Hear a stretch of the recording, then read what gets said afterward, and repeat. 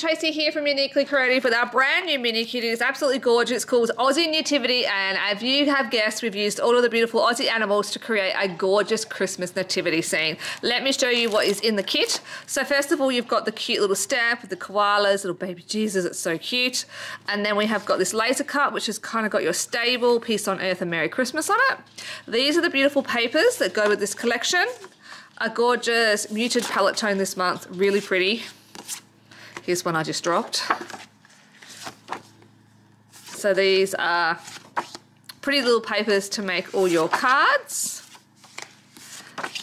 And last of all here we have got our cut apart sheet and we have got the magazine. Let me show you the add-ons this month and then I'll show you some of the beautiful projects. So this is the fussy cutting die, like always we have, and we have 2 stencils this month. This one is called Nativity Scene Builder.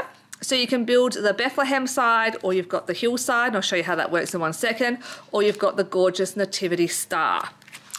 So let me show you very quickly that the nativity scene builder. So this is how you do it. So you can do your mountains in the front and then the Bethlehem in the background there. This is also our beautiful new oval. So we've got our stitched and our scalloped ovals. So they are great for card making as well. So they're available too. So here is Ashley's cards that she's made with the gorgeous nativity scene. And this one here with the laser cut stable, she's embossed it. Cute little koala angels, peace on earth, Merry Christmas. And there is that beautiful star stencil which Ashley has embossed with the purple. I'll quickly show you through the magazine.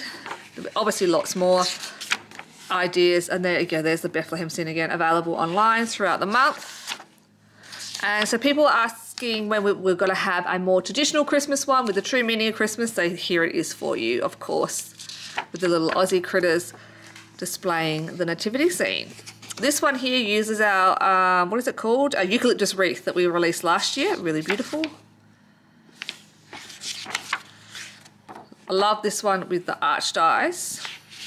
And again with this guy, the wise, instead of the wise men having camels, they had emus, of course. Another great scene. I love them all stacked up here. That's really cute too, by Rachel. And I love the galaxy as well.